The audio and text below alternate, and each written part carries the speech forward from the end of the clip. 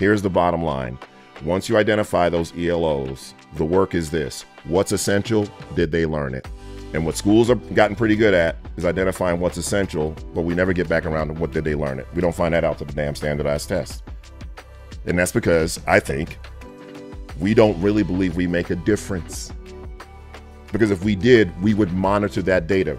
A lot of it is fear.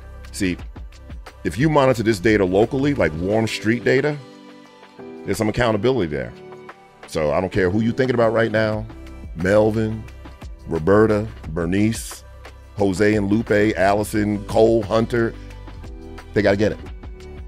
So there is no, well, he's from the projects or he lives over in the trailer park or, no, they got to get it. That's why you here.